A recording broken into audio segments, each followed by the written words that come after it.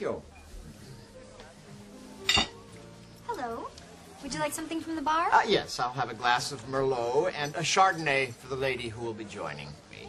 Oh, and can we establish something first? You are, I assume, expecting a tip? Well, yes. Yeah. All right.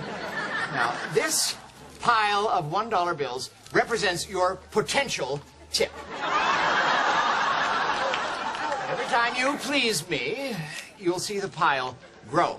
However, if I am unsatisfied, if you're slow, mouthy, or sneeze into your hands, you'll notice the pile shrinking. Agreed?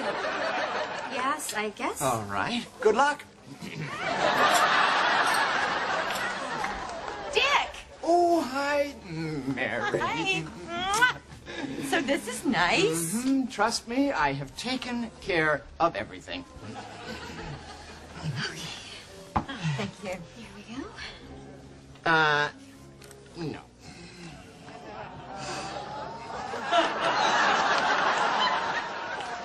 Sorry. All right, we have specials tonight. There's a tricolored salad with candied walnuts and goat cheese. It's very, very light. What kind of dressing comes with that? I'll have to check. Ouch.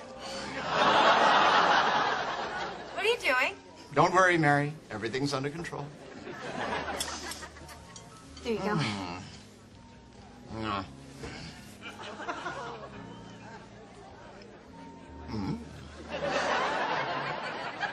All right, Dick, what's going on? Mary, I have reinvented tipping.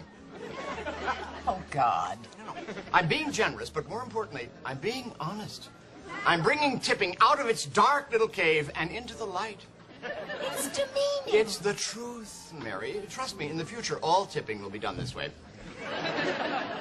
Okay, just to let you know, the soup du jour is butternut squash, and we're out of the monkfish. Uh-oh.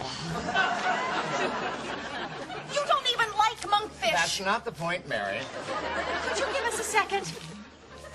Okay, that's it. Cut it out. From now on, I'm paying for dinner. Fine. My wine tastes funny.